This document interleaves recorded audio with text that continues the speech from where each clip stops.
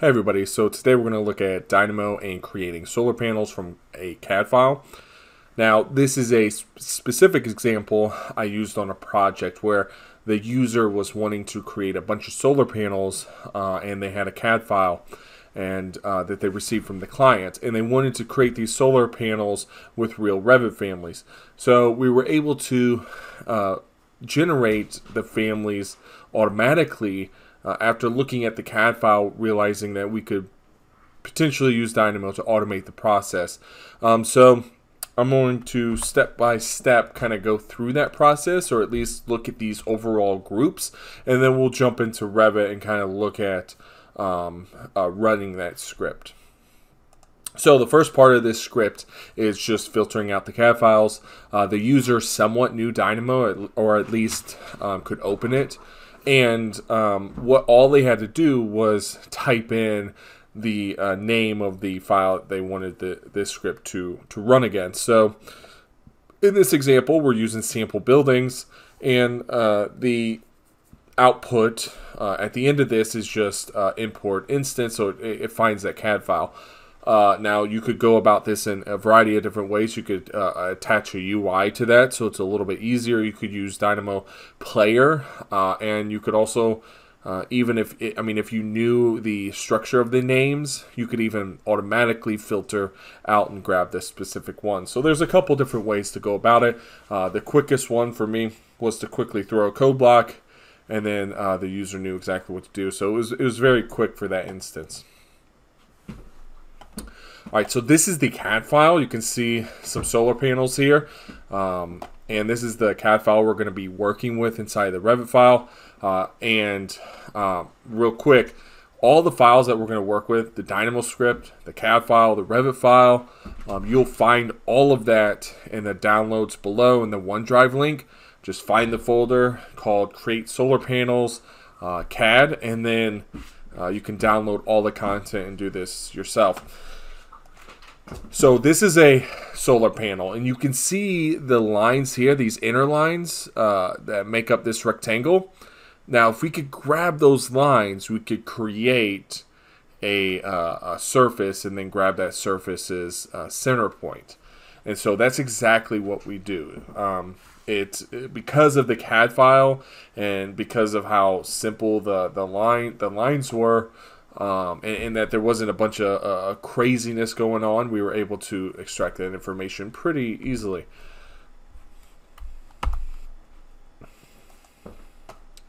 So the next part is to pull curves from the CAD file. Very easy to do. You just tie in the layer name, and then you can grab the curves from that file. And then I flatten the list after. And then what we do is we just filter out the lines that are unnecessary, so that when we group all these curves together, it's a little bit quicker. So so what we do here is just get anything between 3 and 5.04. And then what we do is we take that and into this group curves node. And I forgot to mention, I use two packages, the Archilab package and then BIM morphs. We'll make sure to look at that when we're in the Dynamo graph. So group curves from Archilab, and if you open this up, there's a Python script that's doing all the work, and it's pretty much looking at the lines and seeing how close they are to one another, and then it groups them together. So a very handy node. The next part, and let me zoom in. Okay, the next part is filter out list with more than 4 lines. So I knew, by looking at that CAD file, the rectangle is only made up of 4 lines. So we know that anything that has less or more than that is probably not the elements we're looking for. So this is just a fail-safe, just to prevent random things getting in there before we turn them into surfaces.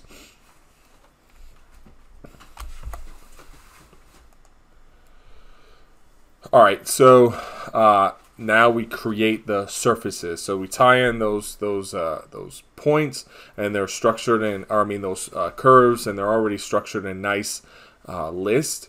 And then we turn that into a surface. and then we just get the centroid of that solid or that surface.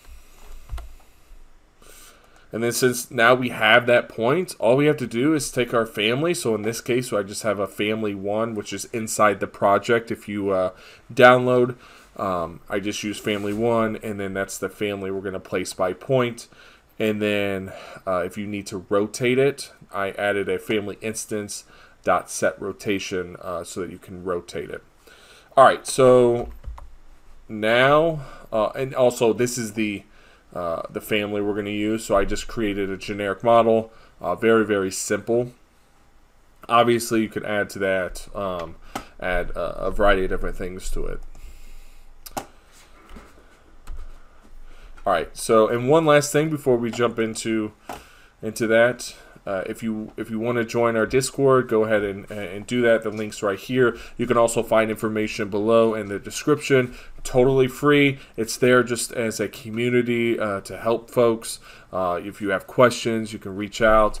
And I try to stay active. I try to answer questions when I can, or connect you to somebody that can possibly help. So definitely check that out if you want. All right. So here is the script. It hasn't ran yet. I have the last part frozen. And so I'm going to press run on this. It's going to go through and do everything that we just talked about. You can see in the background we have surfaces, we have curves, we have points. You can see the center points there. Now if I pull this over, you can see kind of what's going on in this file. So I'm going to unfreeze that last part, and then we're going to have our families placed in there. And while I remember it, here are the packages and the versions, so BIMorph nodes and Archilab.